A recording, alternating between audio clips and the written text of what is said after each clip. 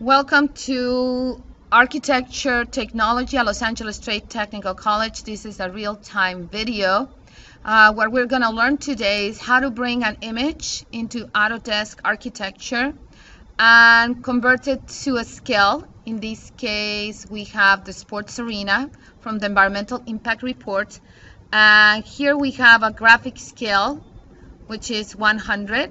And we're going to bring this image into Autodesk and align this entire image to scale. So the first thing we're going to do here, I'm going to do what is called print screen, and then nothing happens. You don't really see anything. Every single computer has a button called print screen. Sometimes you got to do Fn or control print screen, but it's basically in your background. So you're going to downsize these, and there's multiple ways to do it. You can just actually do right click, clipboard, and paste it. But we found out that some computers don't like that because then the command doesn't like it, and some of the alignment command doesn't work. So we did that, but right now we're going to delete it, and then we're actually going to bring it here as an attachment. We're going to attach it. We're going to find it in our directory. This is called file directory, right? File management.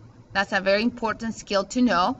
But first, I need to save that image as a JPEG. So you can do it in multiple ways. This is what is called image manipulation. You can do it in Photoshop. You can do it on PowerPoint, because basically all we want to do is convert that image into a JPEG. So I kind of like PowerPoint. So you could have used Photoshop. You can even do it on Word. You can do it in Image Maker by Microsoft. And I'm going to go here and I'm going to paste it. And the cool thing is that even PowerPoint now is an image manipulation environment. I am going to crop it. So I'm going to go Format, Crop it. And just so I don't need to, but just so it's not so busy in AutoCAD. And I'm gonna go ahead and go Save As, and this is what are called file name, but this is what is called Save as a Type. So what do they mean as a type?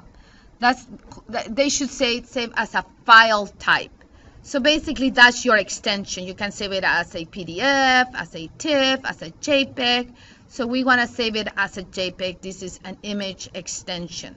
This is different PowerPoint extensions. So these are called file types. Basically, that's the program behind it. So AutoCAD is .dwg, Word is .doc, PowerPoint is .ppt, and many times some of these softwares don't talk to each other. But now we're getting into what is called interoperability, that the extension files. Another way to call file types is called extension files. Is the extension of the file. So you're going to go JPEG, and I'm going to say save it. But where do I want to save it? I don't want to just save it under my documents, because then my computer will look all disorganized. So I'm going to save it under File, Drafting 63, Videos, Resources. I'm going to make a new folder called Images, right? And this is called File Management. This is a foundation skill, right? And right here, I should do it. Sports arena image, right? And do I want every slide? No, I just want the current slide. So now I'm just going to downsize it. I could close it, downsize it. Now I'm going to go back to Autodesk. I'm going to downsize, and now I'll be able to attach it. And where is it going to be? These are fundamental skills of computer technology. You're learning fundamental skills within a class. So we're going to go under C, Fall 2013, Drafting 63, Images, Sports Arena. And then you're going to open it. The reason we're going through this long procedure, and this is kind of like fundamental computer skills, is because otherwise Autodesk does not open the image. So this is applying knowledge of fundamental skills. So you're going to say OK. And then here you can actually insert it. And there it is. So now it's not as a copy and paste as we were doing it before, clipboard and paste, but you're actually attaching it. Most of softwares have now what is called the attachment, right?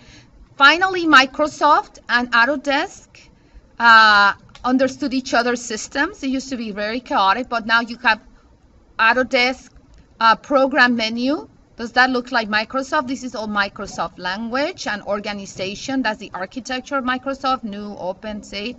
And then here you have the ribbon that belongs to Autodesk. Home, insert, annotate, render, view.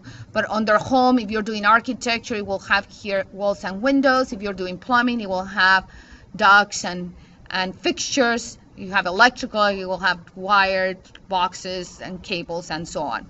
So now the next thing, now we're getting to what we want to do, right? All these kind of fundamentals to get to what we want to do. So we want to draw a line that is 100. So the first thing, we're going to zoom in, scroll it down, and we're going to draw a line. The closer you can be, the better. Because when you're on site, 6 inches is a lot. So you're going to draw a line from here to, and actually, let me escape. I'm going to close here my command line because it's too big on my screen. And later on, I'll bring it back. Then I can zoom out even a little bit more because this line is very important. And I'm going to go from here to here. Notice how big is my image. 8 feet, 2 inches, and 1/16. 8 feet, 2 and 16 inches. So obviously, this image, how much does it need to enlarge? It needs to be 100 feet. So what I'm going to do here on my right, I'm going to draw a 100 feet. Now, you could do it this way. This is new Autodesk. You see the dimensions on your left. Can you guys see it on the screen? Yes. But now I'm going to actually type 100 feet. Enter. Right? Escape. Now, so what the command called alignment, you're going to go here, and I want to turn on my command line again. So right here under view, you have this button that Martha helped us to remember, that button the other day, command line. And we're going to go right here, and we're going to type align. So what are we aligning? We're aligning this line and this image. Those are the two objects that we're aligning. Enter to this line. So we're going to go, I want the top of this line to be as big as the top of this line, and I want the bottom of this line to get as big as this line. So now we don't have a third point. We could have a third point, but right now we don't have a third point. So now we're going to enter. Now the computer is telling me, do you know that it's going to get bigger? Yes. But what happened is that sometimes you could align without it getting bigger. So yes, I want it to get bigger. And the computer now works very fast, so you're not going to see actually getting big. So all you do is yes. And there it is. So if we are correct, we're going to go under annotate, measure, and we're going to choose the top and the bottom. And we got to work with the scale because this is too small. But if we zoom in, it should be what? 100. Genius. Thank you.